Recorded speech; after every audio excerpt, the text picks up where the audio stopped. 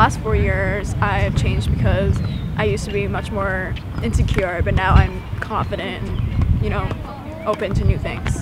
The person who has influenced me the most in my life is probably my mom, because I've watched her like go through things, and she's like very strong, so that's like influenced me to just go through things and just buck up and not give up. So the thing I'm most proud of in my life is probably my tennis career. I know I'm not like the best, but I've really like worked hard, and I've come a long way with tennis, so that's probably what I'm most proud of.